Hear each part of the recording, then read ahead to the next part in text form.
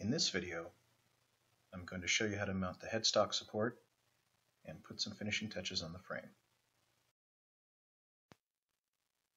Take one of the 6-inch pieces of the 3060 extrusion and place it on top of the frame.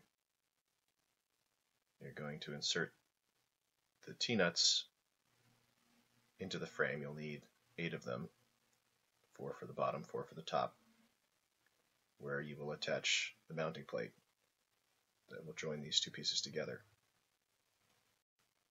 You will not have the ways attached at this point.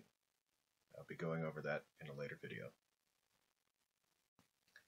I use a small flathead screwdriver to position the T-nuts, but just about anything will work. You should have 2 8-hole mounting plates, and you're going to need to line up the T-nuts with the holes on those plates, so you can bolt those down.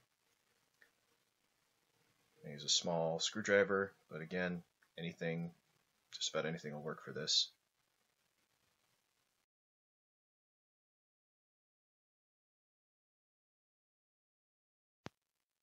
Those little T-nuts come in several flavors.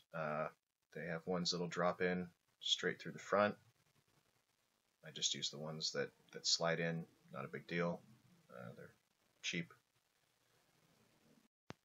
Attach the mounting plate to the frame using the 5/16 inch button head screws.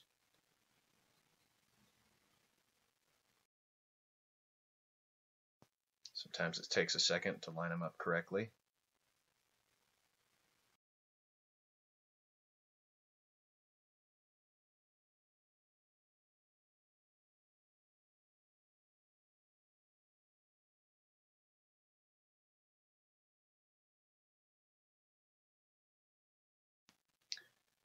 Once you have the plates mounted on both sides, you can start tightening the screws down.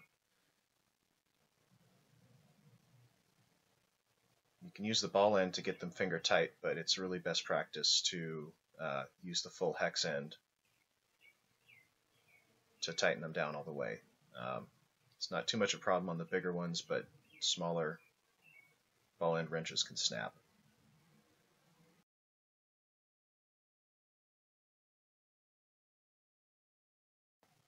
And here I'm going to switch to that hex end to do the final tightening on these.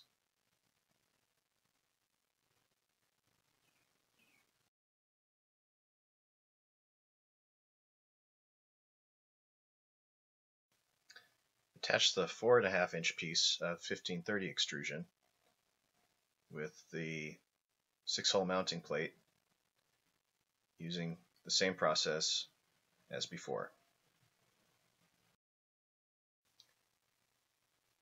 Once you've got the plates mounted on both sides, go ahead and tighten everything down.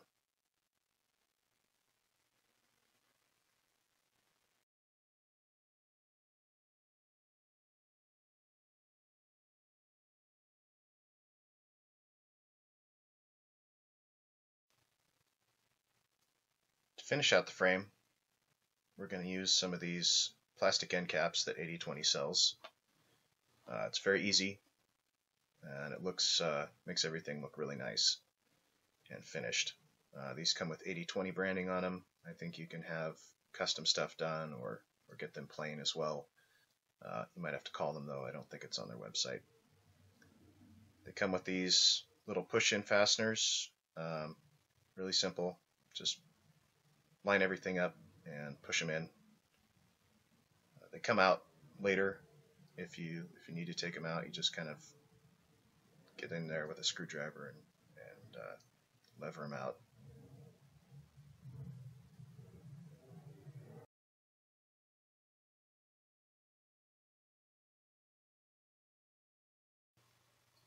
Repeat that step on all 4 end caps,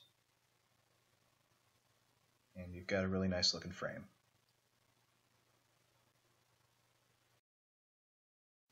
In the next video, I'll show you how to fabricate the ways that the tailstock and fire carriage will travel on.